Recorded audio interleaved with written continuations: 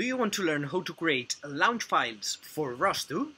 Then stay with me. This video is for you.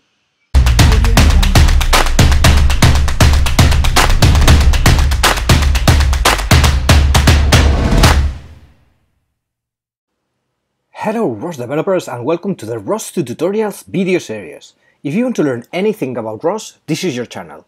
ROS navigation, ROS with drones, ROS for autonomous cars, everything ROS is here. Learn ROS step by step and push your ROS learning in just 10 minutes of video. I am Alberto and today we are going to learn about how to create launch files for ROS2. But before anything else, remember to visit our Robot Ignite Academy, our online academy where you will find practical online ROS courses using simulated robots. No installation required. You will find a link to the academy on the video description. And now yes, let's start with the video. So as I've said, we are going to be showing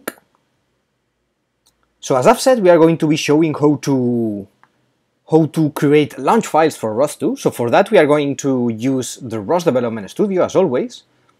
And here I have opened the ROS2 CPP package project. I created a couple of videos before this one. I think the previous one was the Python package and then the previous one was the C++ package. So this is the project I am using here, so that I already have a package created.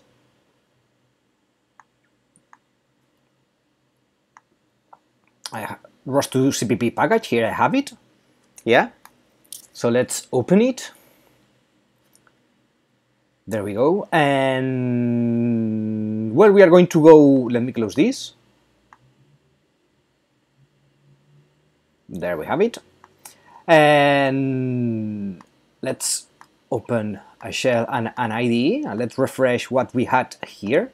So as always, let's do a source opt ROS crystal setup.bash.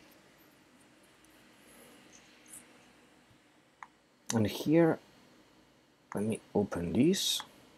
Here in the ROS2 workspace SRC, here I have my package. So let's come here to the ROS2 workspace and do a Qualcomm build symlink install in order to compile everything.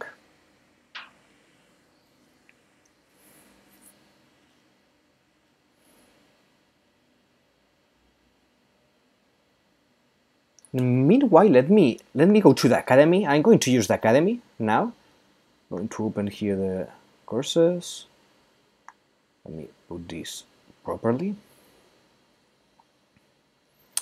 Let me go to the ROS2 course. There we go. I'm going to use this course to get some notes. So let's come back here. Okay, there we are. Source install setup bash. Great. And now here, let me try the ROS2 CPP package. It was ROS2 CPP package, yeah. And here I should have my executable, which is CPP code. And let's execute it. And basically what this does is to print this, help me Obi-Wan Kenobi, you're my only hope. Okay, so this does a basic print. Let's review the code. Yeah, so this is just a print of this string, help me Obi-Wan Kenobi, you're my only hope. Okay, so the first thing I'm going to do is to create here a launch folder. There we go. And inside here I'm going to create a launch file which I'm going to call ROS2 CPP code.cpp. ROS2 CPP code.launch.py. Okay, there we go. So as you can see, the first new thing is that a launch file is a Python file. Yeah, so it's not a .launch as it was in ROS1, but it is a .launch.py. Yeah. Okay, now from here, let me go to the academy, to the ROS2 course we have in the Ignite Academy. Basic concepts. Let's make this bigger. And here I'm going to use the section where we explain launch files as a template. Here, okay, yeah, here we have example, and here we have an example launch file. Down here it is. Okay, so basically I'm going to copy this and paste it here. Okay, great. And as you can see, it's very simple. So basically we are doing some imports here. We import the launch description object here from the launch module, and we also import here from launch ROS actions.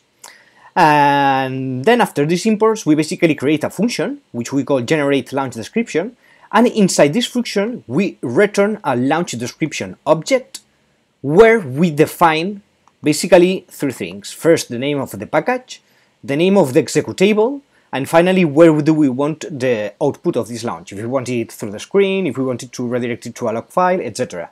Yeah? So basically here we will need to specify our package name. So ROS2 CPP package, and the executable, which it was CPP code, I think. Let me see here. Yeah, so the executable was CPP code. Okay, CPP code, and the output, let's leave it to the screen. So let's save this. And then we have yet another step, which is to modify the CMake list in order to install this launch file. So let's copy also this section. And let's open the CMake list again. And here at the end, we are going to install as well this launch directory, yeah, into this install directory here that we generate at compilation. We are going to place there the launch file so that we can call it. And yeah, so basically this is installing there the launch directory, so it doesn't matter the names you have here because it will install the directory. So yeah, let's save this and let's compile again. We will need to compile again. Qualcomm build symlink install. Great, let's source again, and now we will be able to execute our executable, to run our executable using the command ROS2 launch. Yeah, so this command is very similar. It's quite similar in ROS1. It was ROS launch, package name and launch file name, yeah, and in ROS2 it's ROS2 launch and also the package name, which in our case it's ROS2 CPP package, and the launch name, which is ROS2 CPP code .launch.py. So let's execute the ROS2 launch command, and there we are. So here we have our print as well with the launch process. Yeah. So as you have seen, it's very simple. It's quite more complex, in fact, than in ROS1. You have many features here, but for now we are going to explain the simple launch file, which is this one. So yeah, I hope you enjoyed the video, you learned something new. If you liked the video, please remember to leave a like, subscribe to our channel, we are publishing new videos every day.